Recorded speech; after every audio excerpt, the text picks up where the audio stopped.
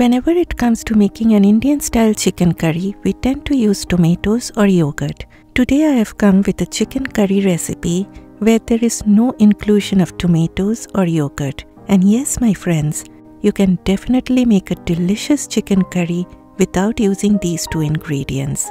Namaskar and welcome to Curries with Bumbi. Before starting with any of your other prep work, first do this step. I have taken bone-in chicken. In it, I added a teaspoon of salt, a teaspoon of turmeric powder, and juice of half a lemon or lime.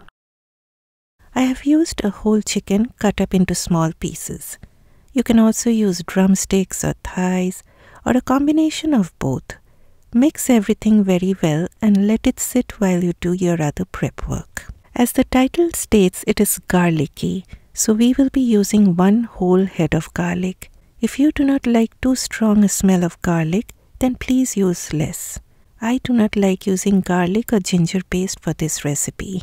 I rather like to crush them. You can also use a box grater, but no using paste for this recipe. And there Mr. Bo is trying to figure out what I am doing. He is always too curious about everything I do. Here, see, this is how things should look. Then ginger goes in along with a green chili. And the green chili may look large, but it is very mild. You can also use serrano pepper or jalapeno, or leave it out if you do not like that chili heat. If you are crushing chilies using a mortar and pestle like this, please be extra careful as the juices sometimes land on your face. So if you are a beginner, I would recommend using chopped green chilies while cooking than crushing them in this way. So ginger, garlic and everything crushing done, so let's start cooking. Heat oil on medium-high heat. Once the oil is hot, carefully add the chicken, and I use my splatter screen to protect my camera lenses. Spread out the chicken so that each piece gets that maximum heat from the pan.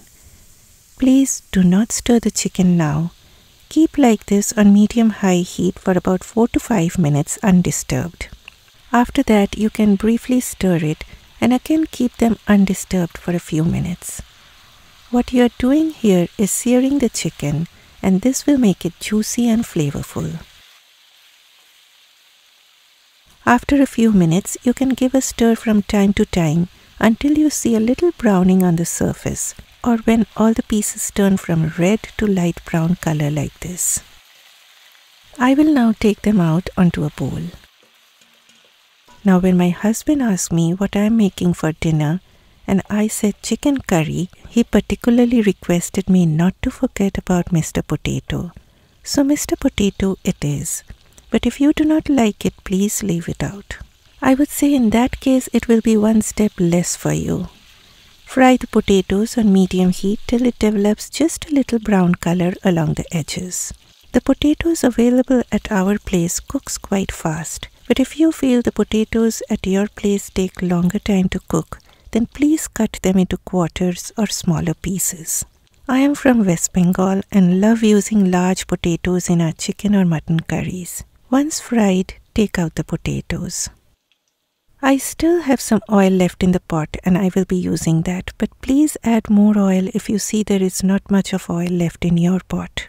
Lower the heat to low and add a dry red chili, which is optional, then whole spices like green cardamoms, cloves, black cardamom, cinnamon stick, and a dry bay leaf along with a teaspoon of cumin seeds. Give a brief stir and then add sliced onions along with a teaspoon of salt. A lot of onions are used for this recipe because we are not using tomatoes, so the onions will bring in a flavor to the gravy.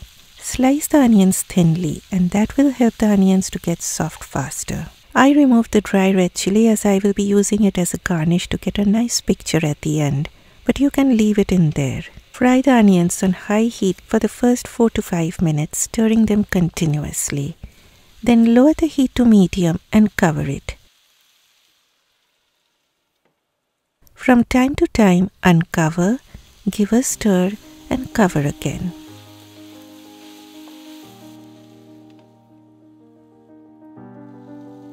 When the onions look caramelized and lightly brown and soft like this, it is time to add the crushed garlic, ginger, green chili.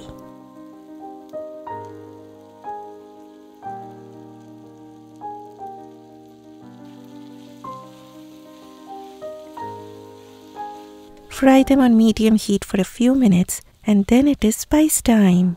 So heat low and in goes a teaspoon of turmeric powder, a tablespoon of Kashmiri chilli powder. My friends, please use lesser than what I use to start with. You can always add it later, but once added, it is very hard to get rid of the chili heat. I also added a tablespoon of ground coriander, that is dhania powder, and a teaspoon of ground cumin, that is jeera powder.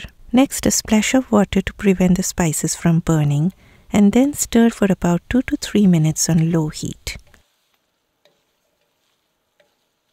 Finally, add the fried chicken along with the potatoes. Stir on medium-high heat for about 3 to 4 minutes.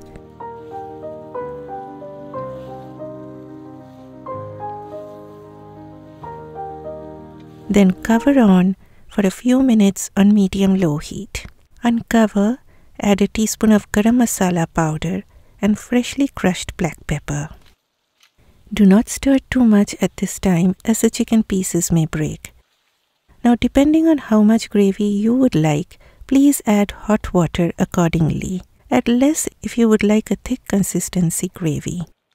My family always seeks for gravy, so I added about 2 cups of hot water. Next, cover on low heat for 20 minutes or until the chicken becomes tender of your liking. 20 minutes done, lift off. Now before stirring, this is the time to remove all those whole spices floating on top. You do not want any unnecessary whole spice drama at the dinner table. So please remove them as much possible or tell your family to push them aside if a clove or cardamom happens to land on their plates. Some of you are doubtful that the potatoes don't get soft in this time, but trust me, they fall apart.